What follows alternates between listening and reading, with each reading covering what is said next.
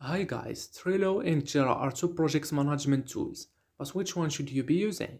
To help you make an informed decision, I will explain the main differences between Trello and Jira and will consider 7 criteria to see how these two tools stack up.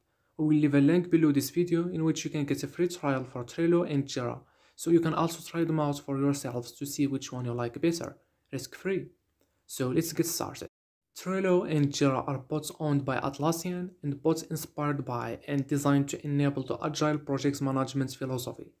Trello is a simple Kanban-style task manager that makes it easy to see what needs to be done and who is working on what. It's great for small teams or individual users who need a quick and easy way to keep track of their tasks. Jira is a more powerful tool that's designed for larger projects with multiple team members. It includes features like sprint planning, time tracking, and advanced reporting. This makes it a more useful option for bigger teams or organizations or agencies that want to deliver detailed analysis of the work they are doing for clients. Now let's get somehow deeper. For the ease of use, Trello is one of the easiest project management tools you can use. Its simplicity is its strength. Even if you are new to using project management software, it shouldn't take you more than an hour to learn how everything works. It does the Kanban thing pretty much better than any other app. If you need Kanban boards with the addition of a calendar or timeline view, Trello is a fantastic collaboration tool. You can also make comments, link to files in Google Drive or Dropbox, and you are good to go for straightforward projects. Where Trello starts to run into problems is when you have a lot of boards and need to get a clear view of what happens across each board. With that said, Trello works most efficiently when you are a small team that just needs a few boards and lists. When it comes to Jira, the software is not immediately intuitive to the new user. There is a learning curve that requires the user to do a lot of learning to most effectively and optimally use Jira. For small teams or startups, Jira could be a bit overkill and time waster. The real benefit of the software is when you have 100 plus people that need a powerful tool for managing anything from a product's backlog to a new project or product's development lifecycle. So Trello is the most straightforward app to use. Jira is more complex, but that's the price of having a larger stable of advanced features. And for the task management, Jira provides a feature called Task Management that includes workflows. Using Jira software, users can build a team, test softwares, and release it. Depending on their needs, users can also create their own workflows. In addition, it can be used in product development in different agile scenarios. Almost any agile framework can be matched directly to it.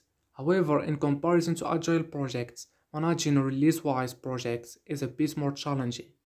Trello provides a variety of easy platforms to manage all tasks. It uses a 3-part hierarchy to log projects' progress. Users can create boards, lists, and cards with it. They can arrange elements according to their needs and assign them to particular users, assign due dates, and attach files. The system also provides a list of all the lists and cards that need to be filled, which can be accessed by the creator or by their team. For the team collaboration, Trello allows you to share a board with an unlimited number of users, ensuring that everyone can see the tasks and status of projects. Users can mention other teammates, send attachments, directly remark on cards, and use emoticons. Along with these more conventional communication tools, Jira also provides team member task assignments, alerts, file sharing, and chat right in your issues and boards. And for the agile projects management, Trello is a great platform for flexible visual Kanban task management, but it lacks many of the agile features that a regular software development team would require. On the other hand, Jira was designed with agile software development teams in mind and provides a wide range of tools for that aim. Now for the platform, both Trello and Jira are available through a web browser and support that as a first platform on each modern web browser.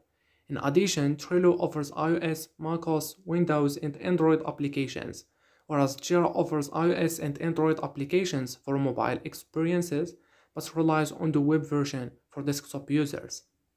For the integration, both Jira and Trello integrate with a range of tools and apps. Jira has way more stuff with a massive library of native integrations for CRM, time tracking, reporting, code review, cloud storage, and more. Through the Atlassian marketplace, users get access to thousands of third-party apps, plugins, and extensions. Trello is part of the Atlassian family, but it cannot use third-party apps in the Atlassian marketplace. But you can connect your boards with 200 plus tools and apps that range from analytics and reporting to sales and support. You can also build your own Power Apps with Trello's own API. Some Power Apps are free, while others require an additional subscription fee. For the pricing, both Trello and Jira have a free plan and three paid plans: Standard, Premium, and Enterprise. Trello's cheapest paid plan costs $5 per user per month, while Jira's is $7.50.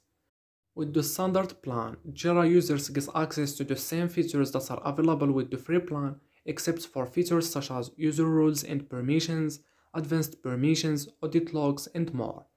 The other major upgrade is that this plan supports up to 20,000 users, unlike the freemium version that only supports 10.